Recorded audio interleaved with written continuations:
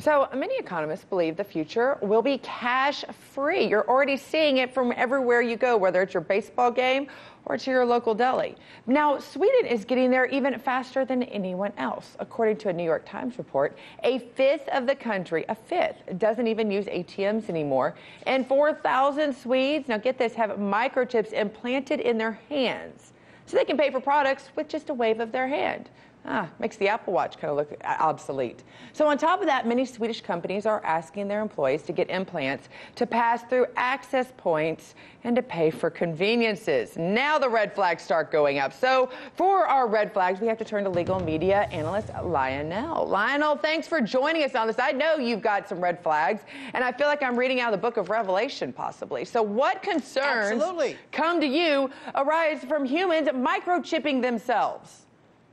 This is the mark of the beast. Listen, no, let me tell you something. I mean, I'm no biblical scholar here, but it's amazing the parallels made. Now listen, let's get down to brass tacks. Would you, not you, I wish they'd stop with this. They go, we're going cashless. We've been cashless. Where's this cash? Ever buy a house with cash or a car? We've got this. I don't even have, I got a couple of bucks. We've been cashless. But that's not the issue. One of these days, these kids, I think you call them millennials or something, they're going to take these little tiny RFID, radio frequency identification chips, about the size of a grain of rice. And they're going to be cool, Scotty. Oh, they're going to be waiting in line overnight to get implanted. And they're going to say, look at this. I can go to the drugstore. I can go to a cab. Isn't it great? How cool am I? Look, I've got this little embedded chip. And they'll say, they have medical records. And you're going to do that to grandma and grandpa in case, God forbid, they have some kind of dementia they're walking off. I mean, after all, we have it in our dogs, right? It's like OnStar for human beings. But here's the catch. One of these days, God forbid, Scotty, they find you guilty of something. And you go before a court, and they say, we're going to sentence you to prison? No.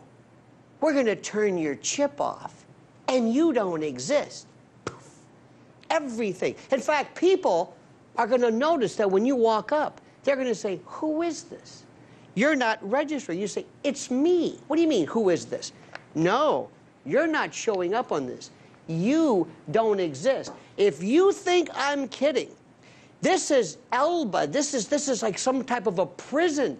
And people are going to be, one of these days, enslaved by this chip that it will replace you. Now, wait a minute. First of all, no chip can replace you. Let me just point that out. No chip can replace me. But we can talk about the sci-fi side, but I also want to talk about the responsibility aspect of it.